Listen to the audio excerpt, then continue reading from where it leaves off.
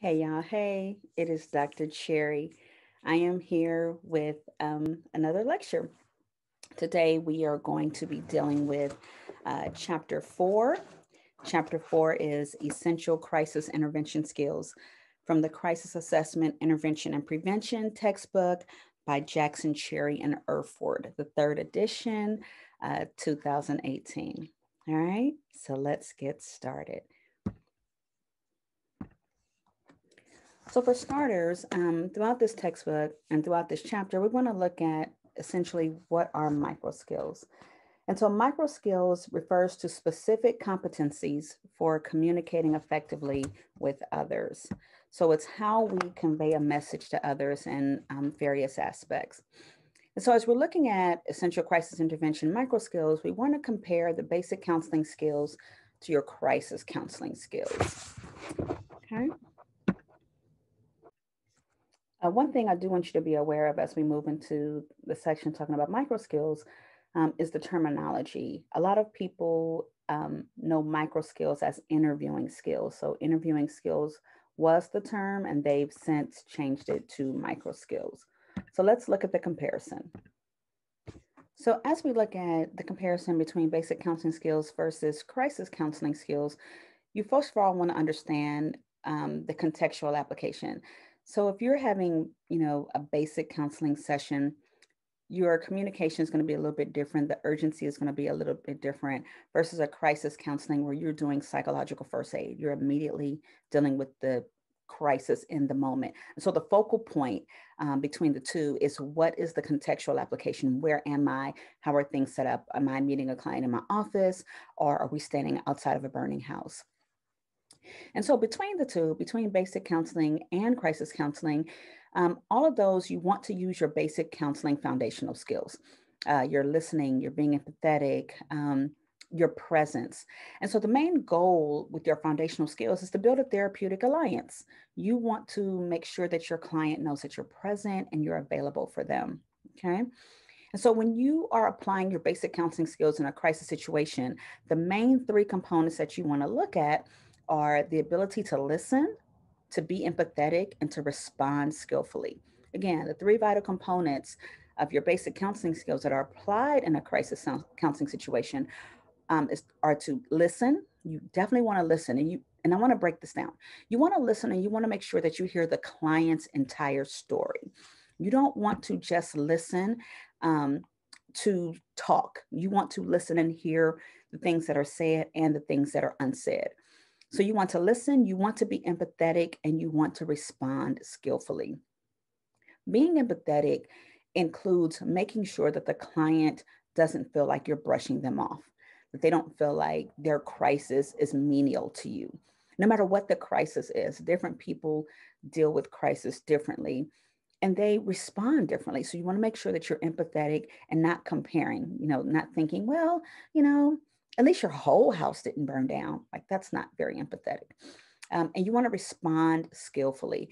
One of the best ways that you can respond is by being present, right? Oftentimes you do not have to just give an answer or come up with a cliche, but you just simply want to show that you're present and that you're available. And so, what are the two main goals of crisis counseling? We've already looked at the vital components that you want to take from your basic counseling skills. But what are the two main goals of crisis counseling? And those are number one, to develop a safe therapeutic environment, right? Number one, to develop a safe therapeutic environment. And then number two, to develop an effective therapeutic alliance, right? So, first, the environment, and secondly, the alliance. You want your client to be able to trust you, to be able to trust that if you don't have the answer, that you're going to look for the answer, to trust that you're not just going to give them cliches, to trust that you're going to be an advocate for them, to trust that you're not going to just judge them. Okay. So the two main goals of crisis counseling are to develop a therapeutic environment and two, to develop an effective therapeutic alliance. And so, how do you do this? You do this by what we know as building a rapport. The rapport deals with the interaction with the client. And it starts from the moment you interact with the client and it goes through the entire process.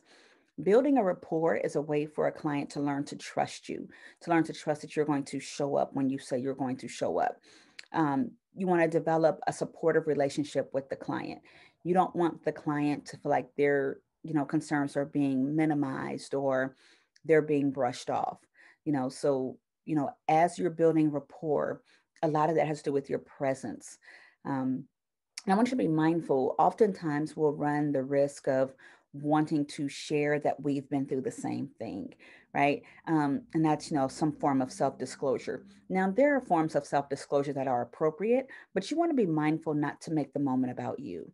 So, if a client is dealing with, like we just used the example, their house burning down, you don't want to say to them, like, yeah, my house burned down 10 years ago and, we built it up better than before.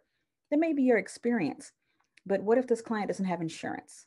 What if, this client lost something literally irreplaceable, in that fire, like a life, the life of their parent, their child. So you want to be mindful about doing self-disclosure because it could come across as you minimizing their situation. And whatever you do, you don't want to make the moment about you. Okay. So there's a hierarchy to the micro skills. You can find this image almost anywhere if you just simply Google the micro skills hierarchy. This one was created by Ivy and Salaquette, 2014. And so towards the base, the biggest portion of this hierarchy is going to be your basic listening sequence. And we're going to get into that. But this hierarchy of skills, has a lot to do with ethics and multicultural and wellness. And keep in mind, when you're dealing with someone, oftentimes it's almost natural for you to deal with them from your own lenses, right? The way you culturally see things. But I encourage you to put your lenses to the side and try to understand how the client is experiencing this and what does this mean to them and their culture, so you don't run the risk of actually being tone deaf to something really vital like a crisis.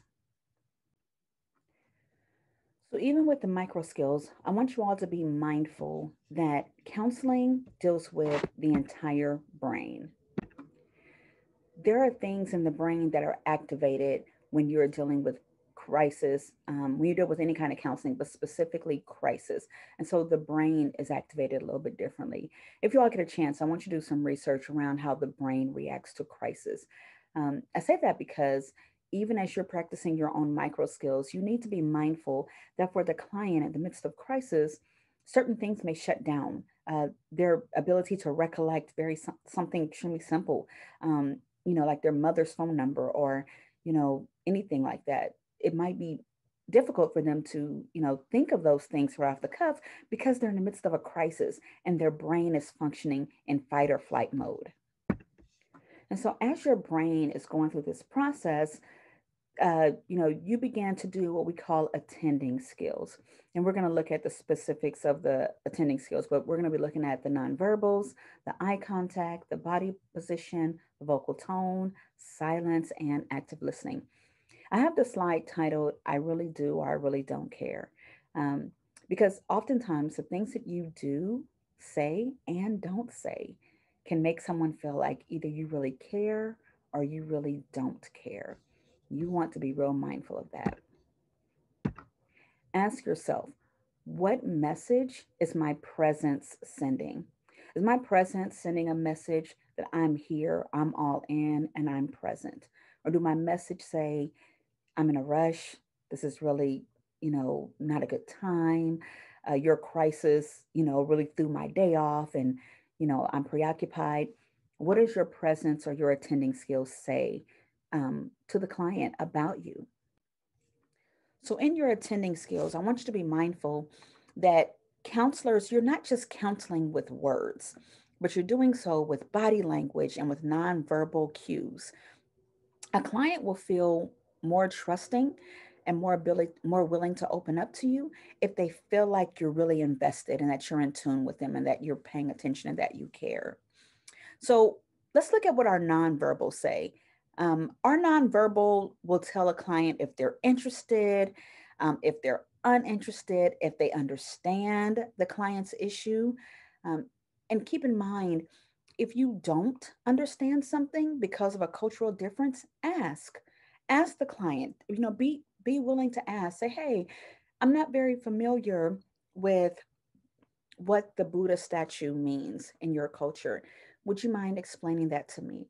Um, and no, they may say that they're, hypothetically, they may say that, their Buddha broke. And you may be thinking, okay, it's a doll, right? If you come from a very, set of lenses that doesn't recognize something like that as being important or symbolic. And so you want to make time to say, tell me what that Buddha means to you. Tell me more about your culture and what that means. And a client usually will be willing to share their experience, especially something that's important to them, so that you and the client can be on the same page on different terms. Okay. Keeping with the theme of lenses, let's look at eye contact. So, eye contact is really important to understand based upon the client's cultural interpretation of it. So, for many people, in the Western culture, we'll look you straight in the eye and we'll focus on what you're saying. However, from many Asian cultures, they won't make direct eye contact. They'll look down as a form of respect. So, you want to know from the client what that means and just simply ask. You'll be surprised at how far a question can go. You can simply say to your client, I notice that, when I ask certain questions, that you kind of look away and look down. One, the client may be very, very unaware that they're doing that. And two, they may just feel like, oh no, this is just, my normal behavior. So what you don't want to do is you don't want to try to force the client to look at you. You don't like, well, can you look at me in my eye when we're talking? You don't want to do that. Remember, this moment is about them and their comfort level. Also, when it comes to eye contact, if someone's experiencing a crisis that may be shameful to them, like a rape or some kind of, violation, they may not feel like looking you in the eye while they're telling you the story because they feel a sense of shame, a sense of vulnerability. And so at that one moment, again, your purpose is presence. Your purpose is finding out from them, how can I best support you? So you want to know what eye contact means. Again, when it comes to eye contact, you don't want to stare somebody down, right? You just want to make natural eye contact with, which means if you look away, periodically, that's okay. You don't want to stare them down. You don't want them to feel like you're boring your eyes into their soul. Also, too, with that, for instance, with a lot of African Americans will often look at you directly in the eye when speaking with you, but they may kind of look down or look away when they're listening to what you have to say. And so, again, you then don't want to be like, look me dead in the eye when I'm talking to you. One, this isn't a dictatorship. Remember, you're trying to build rapport. You're trying to establish a healthy therapeutic alliance, a healthy environment. Okay. Body position is just as vital as your nonverbals and your eye contact. And so your body position, and we're gonna, go through these when we go through the solar acronyms, but your body contact should convey interest and involvement. And so you want to do a couple of things. You want to make sure you're facing the client. You want to make sure your body is in an open and attentive body posture, meaning you don't want to fold your arms or fold your leg or cross your legs. You don't want to sit behind a barrier. When you're doing one-on-one therapy with a client or even group work, you don't want to sit behind a desk and have a barrier between you and the client. You want to lean forward a little bit to show interest. You don't want to kind of slouch like you're really bored and ready for this to just be over. Um, and so you want to look at how your body is presenting itself. I know we're in the age of COVID right now, and so distance is a really, really key thing, and that's something that's going to have to be navigated. But before COVID, a normal distance was about 2 to 4 feet apart. Whatever somebody was comfortable in their personal space, and that's according to Western culture standards. But to some people, especially now, you'll have to be at least 6 feet apart, and you might feel more comfortable with your client wearing a mask. So you just want to be mindful of how that comes across. One thing that might be important is I recently purchased some masks, And the masks have a clear opening. I'll show them to you. So these are the masks that I recently purchased. My background is not. So they're clear on the inside. So if I'm talking to a client who may be hard of hearing, this is a really, really good tool to have. The good thing with these, they come in different colors. I have burgundy, black, pink, and gray. I think they all came in that packet. But at least you can still see the client face to face that way. And you can, look at, fully body language. You'd be surprised in this day and time how masks have kind of hindered us from seeing a person's whole body posture, facial, I'm sorry, the whole body, their whole facial expression. So, something like that is a really good tool to have. But one of the main things with body position is you want to make sure that you're safe. If you're in a room with the client, you want to make sure that the client is not between you and the door. And also, talking about being safe, if you're in a crisis situation and a client is feeling suicidal or homicidal, you want to be conscious of the distance that you are from that person. If they're homicidal and, they have a gun or a weapon, although you're there to help them, you're also there to be wise and to be safe. So you want to make sure that you're not in harm's way. The fourth one we want to look at is vocal tone.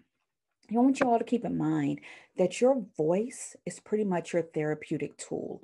So you have to be mindful of your pitch, of your pacing, and the volume. And you want to be mindful that these things can have a huge impact on the client's emotional response. If you have a calm and soothing voice, that can really be helpful, during someone who's in emotional distress. And you might want to modulate your voice to comfort and to de-escalate. Right. The textbook talks about vocal underpinning, and vocal underlining is when you kind of just reiterate a certain word. Like you could say to a client, it sounds like you're really, really stressed out. And so you want to put that emphasis on really, because, you're doing vocal underlining. You're letting them know that I hear you. I hear you. And I'm taking everything you say to heart. I try to tell students all the time not to use certain phrases with clients. Don't use phrases like calm down or just relax. If they're in a crisis situation, it's probably going to be a little difficult for them to calm down or relax. And so you don't want to put yourself in a position where you're telling them what to do. You want to be there and be present. Yelling at a client is not going to be beneficial. Even if they're on 10, you can kind of calm them by the pace and the tone of your voice. And just like the tone in your voice, one that's really key is silence. Silence. You want to learn to take comfort in silence and in pauses. Don't feel like you have to fill the space with random words or with a lecture or even a preachy moment. It's okay to just be silent and allow your presence to speak for itself. Your client may be trying to explain something horrific that happened, and in the middle of explaining it, they start crying and they fall silent. Give them a minute. Give them a minute. They are trying to process, especially in a crisis, what just happened. They're trying to make sense of it. And so you don't want to fill in those gaps with words. You don't want to create this sermon concept of, trying to give them all these great cliches and, this whole big pep talk. Just be present. Silence is powerful. Just be present.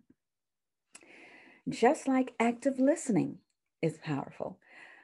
Active listening, back Egan in 2013, he developed a conceptual framework for active listening using nonverbal communication tools. And so he came up with this acronym of SOLER, SOLER. And so the SOLER acronym kind of goes back to what we were saying about body posture. And the SOLER acronym, the S stands for squarely. You squarely want to face the client. The O stands for open. You want to have an open and a welcoming posture. The L is for lean. You want to slightly lean forward to convey your interest. The E is I. You want to maintain respective, culturally appropriate eye contact. And then the R is for relaxed. You want to try to be as relaxed and as natural with the client because your goal is to put them at ease. Okay. I'm going to repeat those. And that's solar, Soler. The S is for squarely, squarely face the client. The O is for open, having an open body posture. The L is for lean forward, showing interest. The E is for eye contact, culturally appropriate eye contact. And then the R is for relaxed. You want to have a relaxed and a natural body posture position. So then we come to the basic listening sequence. What is the basic listening sequence? The basic listening sequence, it encompasses the empathetic skills of active listening. And there are three main goals in the basic listening sequence. The first goal is you want to find out what is the presenting issue, what is the real problem. Two, you want to find out facts around the presenting issue. And then three, what are the core emotions associated with the presenting issue? Now, the number one, the presenting issue is really, really powerful because that's going to involve you doing a lot of listening. The client may say, I'm really, really tired of my husband, coming home from work, leaving his clothes everywhere, eating dinner, then just leaving the food on the table, leaving his plate on the table. Like I just want him to, put his plate in the sink. And so what's the real presenting issue, right? Is the real presenting issue that his clothes are everywhere and the dishes are on the table? Not necessarily. In this case, it sounds like the presenting issue is the clients feel like they are not being helped, that they have, a lot going on and they kind of feel like they're carrying the weight by themselves. Something like this, we would kind of go further. Like, when else can you tell me about another time that you felt, like people just kind of left you holding the bag, right? So you want to know what the real presenting issue. And then you want to get facts around that issue. So again, tell me about another time that you've experienced not being assisted or kind of feel like you're carrying the weight by yourself. And you want to go through facts. Now, we go through the basic listening sequence by doing some active listening tools, meaning by using open and closed questions, by encouraging, by paraphrasing, by reflecting feelings, and even summarizing. And so with your open and closed questions, that's where you can get many of the facts. And then you want to really get to the core emotion. Do they feel helpless? Do they feel alone? Do they feel frustrated? So you want to get to the core emotions. And so just keeping in mind that as you're going through this basic listening sequence, it's almost like you have a box and you're simply just trying to unpack this box one piece of wrapping paper at a time. Okay. So I've attached a couple of videos for you all to watch on the next few slides. The first one is about open and closed questions. So when you're looking at open questions, your open questions are going to help you get some really in-depth information. And so your open questions would be things like what, how, could, would, and even sometimes why. Now, why is definitely, it can definitely be an open question, but you have to understand and be careful with why, because it can cause a client to be defensive or criticized or put on the spot. So you want to be mindful of how you word question that forms with why. A good open question that starts with why is, you know, why am I here? I think Jan Van Zandt, she uses that phrase a lot. But a good why question, why am I here? And that's usually going to give a pretty detailed answer. Well, you're here because my husband and I can't get along and he keeps leaving the dishes on the table. And so it at least opens some kind of dialogue. So keep in mind what, how, could, would, and sometimes why are all open questions. A closed question are questions that you want to use to get very solidified facts. They're usually yes, no questions. They give you concrete information. Those are really, really good, especially when we talked about the basic listening sequence to get a lot of facts surrounding the information. What year were you born? What year did you get married? What year did the house burn down? Those are examples of closed questions. When we look at questions, we also want to look at leading questions and negative interrogatives.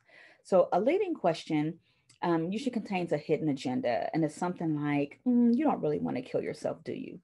The hidden agenda is you're kind of leading them to say the right thing. So we want to try not to use those, just like negative interrogatives.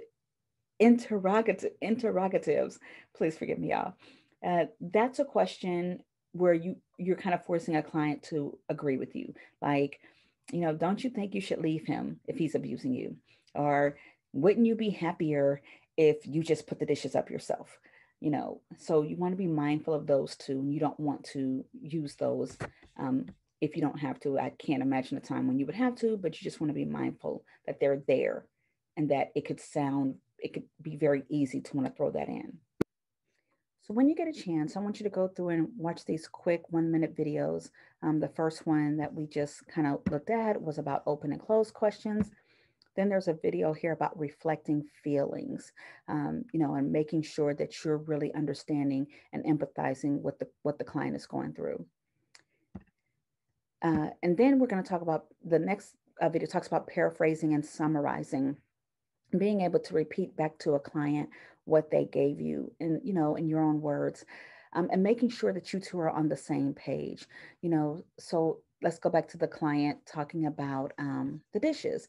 you know uh, you could paraphrase by simply saying, it sounds like you're frustrated when your husband doesn't put the dishes in the sink. That's a pretty decent paraphrase. Something a little bit better might be, it sounds like you have a lot of work to do and no one's helping you out. Yeah, that's exactly what it feels like. I feel like I got a whole lot of work to do and they don't care. They just put their clothes everywhere. Reflecting feelings would be an example of, that sounds really frustrating. Gosh, that must be really overwhelming. How are you dealing with that? Okay, so you want to reflect the feelings, you want to do some paraphrasing, and you want to do some summarizing. Another area that's really, really vital is how to de escalate a situation. This is a really good video clip. I look forward to you all watching this. But when, a client is frantic and they come in, the last thing you want to do is be frantic with them or accusatory or, talk to them like their problem isn't that important. You want to take a minute to validate them and hear them out and understand what got us to this point. And just be mindful to always keep your composure. Even if a client is really, really frustrated and going off, and they may have said some really, unnecessary things to you, it's not about you. Don't take it personal. This moment could simply be about all the people that have let them down over time. And they're just taking out on you because you're the one person that's listening. And so, usually, when something like that happens, I often tell my clients, thank you. Thank you for trusting me enough to share that with me. Let's look at it. Let me help you with that. Let's look at it. I don't need your help. And y'all always say y'all want to help and y'all don't never help. That sounds horribly frustrating. I don't think I'd want to feel like that either. Is there any way that you can kind of talk to me and, we can just kind of look at it, look at everything? I know you've told the story a million times before, but I really, really want to be here to support you right now. Y'all always say that, whatever, but keep in mind, your whole goal is to help them understand that you are on their side and that you are there to validate and support them. Okay. All right, so here's a few references for you all to review in the case that you're looking for some interviewing skills or micro skills, especially in a multicultural world. The text by Angela Lewis is really, really good. Ivy and Daniels, both of these books are really, really great, talking about micro skills and what to do for them. Okay, I know much of this may come as a repeat. You learned a lot of this in your helping skills class, but I do hope I lent a little bit of insight on how to just be present. That is the number one goal that you should always have for yourself, how to be present and be available to the client so that we can go from crisis to basic counseling. Okay, I hope that helped. You all have an amazing day. I'll see you on chapter 5.